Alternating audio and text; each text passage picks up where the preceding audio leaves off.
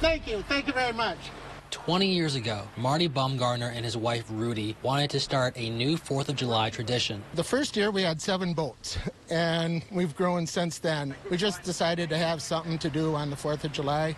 Now in his 20th year, the Tainter Lake Boat Parade isn't just a time for people to get out on the water, but a chance for some to show off their artistic decorations. Each boat has the choice of putting whatever they want on it. Some boats might have one flag, and other boats will be very elaborate.